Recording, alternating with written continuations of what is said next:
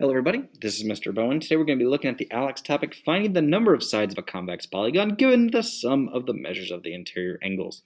So this is kind of opposite of what we looked at before, where we knew how many sides there were and figure out what all the angles would add up to. In this case, we know what all the angles will add up to, and we're going to go backwards and find the sides.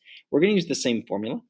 So n minus 2, the number of sides, minus 2 times 180 degrees, equals the amount of our degrees. And you'll sometimes see this with S as the number of degrees.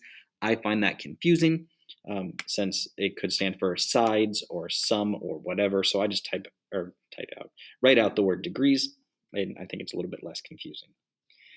So I know the number of degrees, so that's what's going to go here. So n minus 2 times 180 degrees equals 2,160 degrees.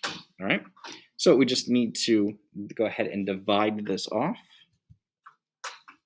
So 2160 divided by 180, divide both sides here. Okay.